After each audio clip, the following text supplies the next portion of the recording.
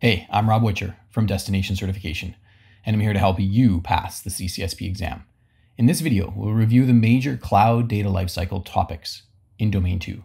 We'll show you the connections between each of them to show you how they interrelate and to guide your studies. This is the first of 5 videos for Domain 2. I've included links to the other MindMap videos in the description below. These mind maps are a small part of our complete CCSP masterclass.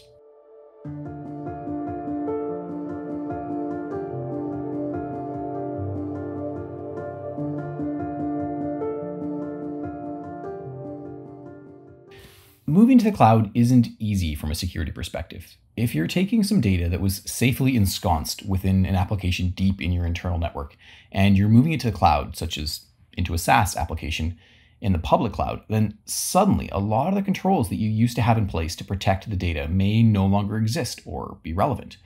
You may no longer have the same defense in depth that you used to. You may now need to rely on different controls to a greater degree. So how do you go about figuring this out? Well, one good way to go about this is to have a data-centric view. In other words, think carefully about the data you're moving to the cloud and think about how you should protect that data in the cloud throughout its lifecycle. How will you protect the data when it's newly created, when it's stored, used by employees, potentially shared with others, etc. Focusing on the data throughout its lifecycle is a good way of thinking through all the controls that you should have in place to protect it. So that's why we're going to take a few minutes here to talk through the Cloud Data Lifecycle and the 6 phases it defines. This is an important topic. Make sure you know the 6 phases I'm about to walk through: create, store, use, share, archive, and destroy. Let's start with create. It's the first phase of the data lifecycle, and it's focused on the generation and creation of new data, as well as the alteration, updating, or modification of existing data. Remember that last part.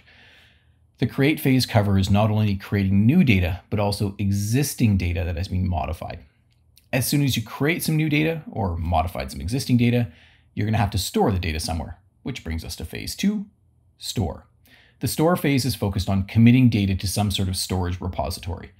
Important considerations related to storage include encrypting the data, data redundancy, scalability, and availability to ensure the data is securely and reliably accessible. Phase 3 is use. This is where the data is actively accessed and used by applications or users. This involves reading, updating, and processing data. Remember, when changes are saved, that brings us back to the create phase. Phase 4 is share. It focuses on sharing data between users, applications, or systems, potentially across different cloud environments and with various partners, contractors, etc. Sharing involves various data formats and access permissions. Phase 5 is archive, which is focused on when data leaves active use and enters long-term storage. Certain data may need to be retained for a long period of time, and major cost savings can be achieved by moving data to much slower and cheaper storage solutions into the cloud. The final phase is destroy. When data is no longer needed, it is securely deleted or destroyed to ensure it cannot be recovered. Properly destroying data can be important to ensure compliance with privacy and regulatory requirements. Some regulations require that you defensively destroy data. Here's a nice visual summary of the Cloud Data Lifecycle, and I want to point out one more critical requirement here. Data must be properly classified when it's created. Classification defines how valuable data is to an organization and what controls are cost justified. Therefore, the classification will derive the requirements for all the subsequent phases of the data lifecycle. The classification derives the requirements for the storage phase, whether data needs to be encrypted, replicated, etc. The classification will derive who can use the data and for what purposes during the use phase. The classification will derive who the data can be shared with and with what security controls like DRM, etc. The classification defines whether data needs to be archived, and if so, for how long. Finally, the classification drives whether data is, or whether there's a defensible data destruction requirement, whether data must be securely and provably destroyed. So classification is super important. Data needs to be properly classified when it's created. All right, let's now move on to another important topic related to data protection: roles. Who is accountable and who is responsible for what? Starting with the data owner or data controller. These terms are used interchangeably. It's very, very important that the data owner is accountable for the protection of data. Remember, accountability can never be delegated. The data owner will set the requirements for protecting the data, and then the owner can delegate various responsibilities to the following roles. Data processors are responsible for processing data on behalf of the owner or controller. The data processor is typically the cloud service provider. Data custodians have a technical responsibility for data. Data custodians ensure that the requisite controls are in place to protect data in the cloud: confidentiality, availability, integrity, and whether there's sufficient capacity, redundancy, whether data is backed up, etc. This is a technical responsibility for the data. It's worth noting here that if an organization moves data to the cloud, the job for any in-house data custodians is going to get a lot harder.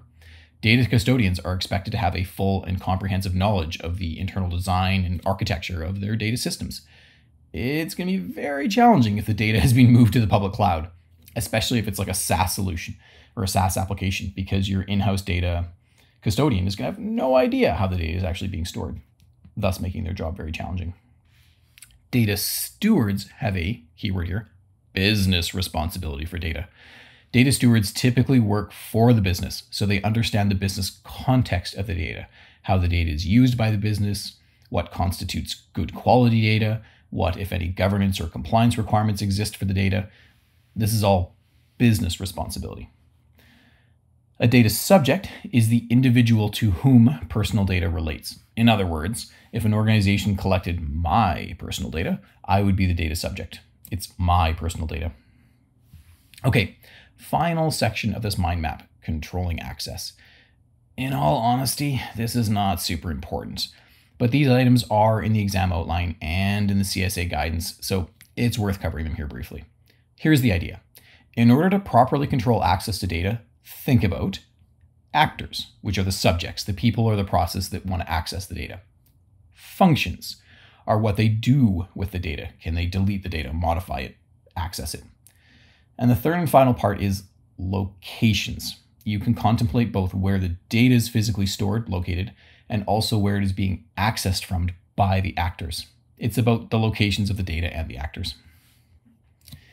Next, you identify what is technically possible. Is it possible? Is it technically possible for this actor to access this data from these locations? You think through all the possible permutations of what is possible, and you create a table of these possibilities. And then finally, you review what is possible and decide what should be permissible, what should be allowed. And then you implement controls to restrict a list of possible actions down to the allowed or permitted actions.